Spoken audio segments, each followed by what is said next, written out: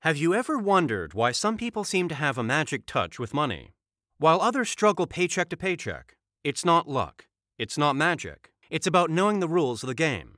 Welcome to MoneyWise Investor, your trusted source for financial information.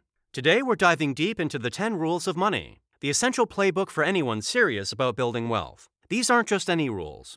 They are the battle-tested strategies used by millionaires and billionaires worldwide. And guess what?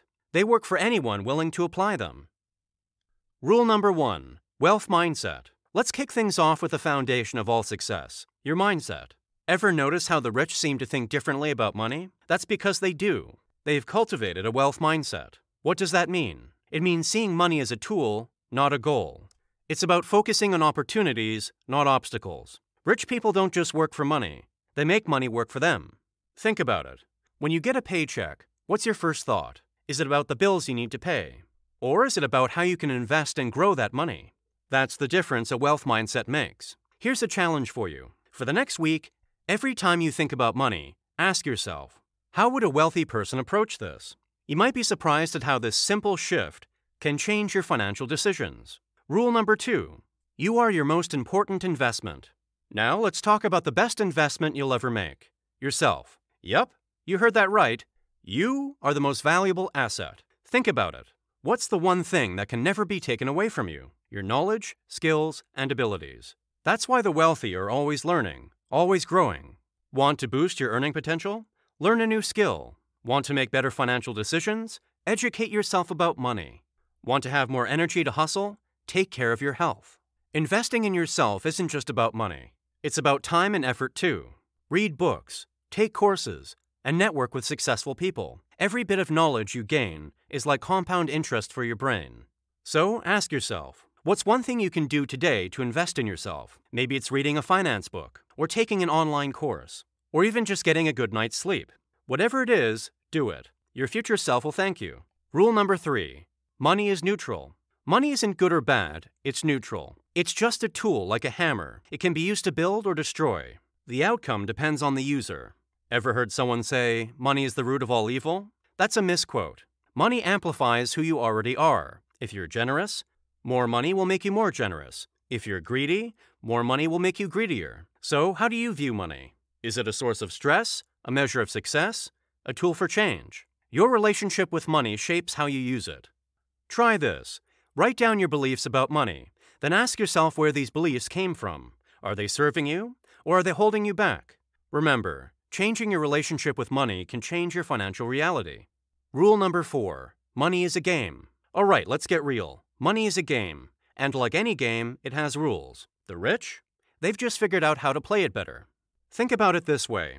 In any game, who wins? The person who understands the rules best and plays strategically, right? Same with money. What are the rules? Things like spend less than you earn, invest for the long term, use other people's money to grow your wealth. But unlike most games, everyone can't win at money. It's not about beating others. It's about beating your past self. So, how are you playing with the money game? Are you sitting on the sidelines, watching others win? Or are you in the game, learning, strategizing, and improving your score every day? Remember, the best players practice every day. What's one money move you can practice today? Let us know in the comments section. Rule number 5, if you hate money, you will stay broke. Let's address the elephant in the room. Do you secretly hate money? It might sound weird, but a lot of people do. They see money as dirty, or as a source of greed and corruption. But here's the hard truth. If you hate money, you'll push it away, and guess what? It'll stay away. Would you want to hang around someone who hates you? Of course not. Money works the same way. So how do you change this? Start by appreciating the good that money can do. It can fund education, support charities, and create jobs. Money isn't just the problem. It's how it's used that matters. Try this. Every time you spend money this week, say thank you for what it brought you. Gratitude is the first step towards a healthier relationship with money. Rule number 6, spend money on value. Ever heard of saying buy nice or buy twice? That's what we're talking about. The wealthy focus on quality over quantity. They buy things that last and appreciate in value, things that save or make them money in the long run. Let's look at it from this angle. Is it better to buy a cheap pair of shoes that wear out in a year or a quality pair that lasts 5 years? In the long run, the quality pair might actually cost less per wear. But it's not just about physical items. It's about experiences too. A course that teaches you a valuable skill. That's spending on value. A vacation that recharges you and boosts your productivity. Also value. So before your next purchase, ask yourself, is this giving me real lasting value, or am I just spending money? Rule number 7. Follow the money. Do you want to know where the big next opportunity is? Follow the money. This isn't about chasing get-rich-quick schemes. It's about observing trends and understanding where money is flowing in the economy. For example, notice how everyone's talking about AI these days. That's a clue. Money is flowing into AI. Or look at the shift towards renewable energy. Another money flow. But here's the thing. Don't just jump on every trend. Do your research. Understand why money is flowing in that direction. Is it a short-term fad or a long-term shift? Try this. Pick an industry you're interested in. Spend a week researching where money is flowing in that industry. You might just spot your next big opportunity. Rule number 8. Model financial success. Here's a shortcut to success. Find someone who's achieved what you want and do what they did. Think about it. If you wanted to get in shape, wouldn't you look at what fit people do? Same with money. Want to be wealthy? Study wealthy people. But don't just look at what they're doing now. Look at what they did to get there. Read their biographies. Listen to their interviews. Look for the principles behind their success. And remember, you don't have to reinvent the wheel. If something works, use it. Adapt it to your situation, sure, but don't ignore proven strategies. So, who's your money role model? What can you learn from them today? Let us know in the comments section below. Rule number 9. The power of leverage. Alright, let's talk about a secret weapon of the wealthy. Leverage. What's leverage? It's using something small to control something big. In money terms, it's using other people's time, money, or resources to increase your own wealth. Think about a mortgage. You use a small down payment to control a whole house. That's leverage. Or consider a business owner who hires employees. They're leveraging other people's time to build their wealth. But here's something you should know. Leverage is powerful, but it's also risky. It can multiply your gains, but it can also multiply your losses. So, how can you use leverage? Maybe it's taking out a loan to invest in your education, or using a small amount of capital to start a business. The key is to use it wisely.